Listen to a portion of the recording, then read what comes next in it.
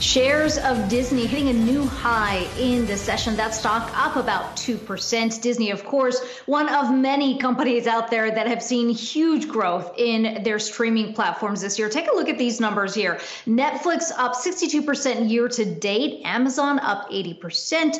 Roku up 153%, and Disney up about 25% year to date. So let's look ahead to the outlook for 2021. We've got Mark Boidman. He's the head of marketing and media tech services at PJ Solomon. And Mark, it's good to talk to you today. I know it's a cliche, but in many ways, 2020 was really the perfect storm for these streaming platforms, with so many of us streaming stuck at home. How much of a leveling off do you anticipate going into 2021, especially just given the huge growth that we saw this year?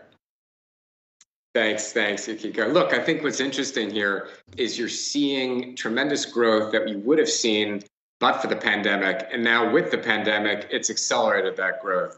So what you're seeing is traditional pay TV subscribers who are migrating to over-the-top programming, and the pandemic has accelerated that because consumers want the ability to stream content from anywhere and without any contracts or hidden fees or a cable box. Yeah, Mark, I mean, when we talk about the trends here, not only are people streaming more, but it's becoming quite obvious that a lot of these companies are going to be shelling out a ridiculous amount of money on the content itself. You think about what we saw from Disney saying that they're going to be spending, $16 billion potentially by 2024 on content here. So talking about maybe how the costs are going to be rising as all these competitors vie for a lot of the same content in many instances. Right. And look, that's the power of streaming, is the content. The consumer's winning because we're seeing more content choices and having the ability to stream what you want when you want it. And the content spend is a key, distinguishing factor between each of these streaming services, right? That original content. So Disney has to spend, Netflix has been spending, close to $20 billion. You're seeing Apple spending. They have to spend. It's the content that drives consumers to streaming.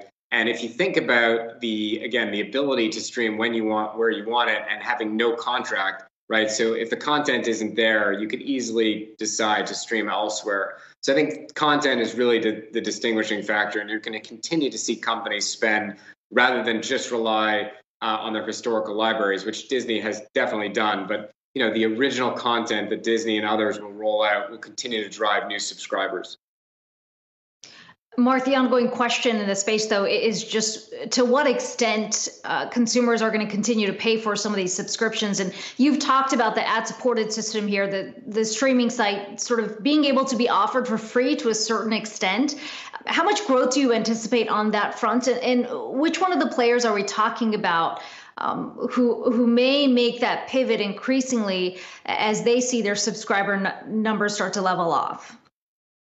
Right, and that is the exciting thing about streaming, is that initially it was paid. You had to pay in order to subscribe to one of these streaming services. Now they have ad-supported streaming services that are gaining traction with real content. And so if you're open to watching some ads or all ads, you're able to reduce, or in many cases see free streaming, which is pretty powerful. And we're seeing real growth there. One, you're seeing ad spend migrating to these streaming services. And two, you're seeing better content on ad-supported streaming services. And you're also seeing three, new companies, new entrants into free streaming or ad-supported streaming. So really, again, the consumer is really the winner here, because you have a lot more choices. It's really a separation between what we view as old media, watching pay TV and having to subscribe to numerous channels because they were bundled together. The ability to decide to stream what you want.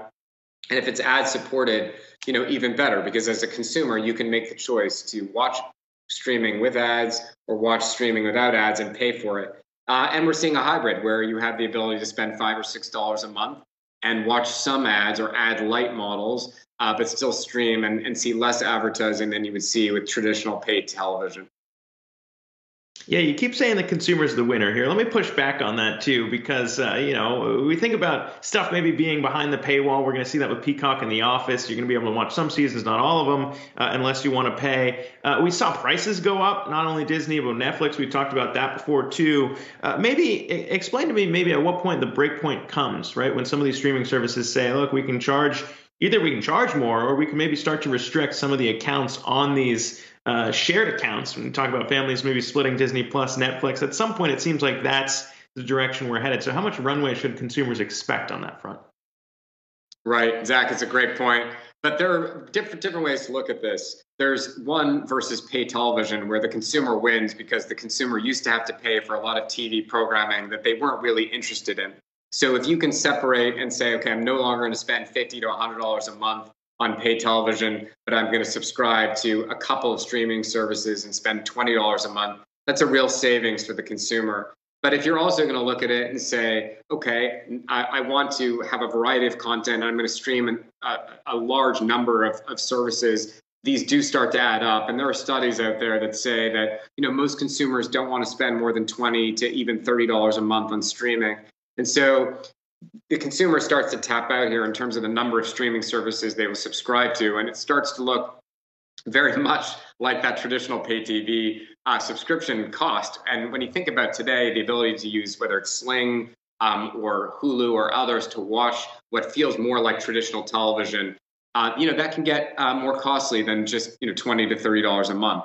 So you're starting to see a variety of options, though, and that's why the consumer wins. It's really the options, the ability to say, I want to spend less than that $50 to $75 to $100 on traditional paid television. I want to spend $20 to $30 a month.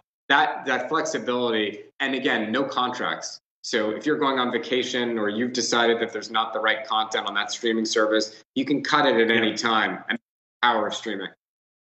Now, that's a very important point. As a never quarter myself, maybe something I don't appreciate as younger people shift over into the streaming space. But Mark Boidman, PJ Solomon, Head of Marketing, Media Tech Services. Appreciate you taking the time to chat. Great. Thanks. Happy New Year to all.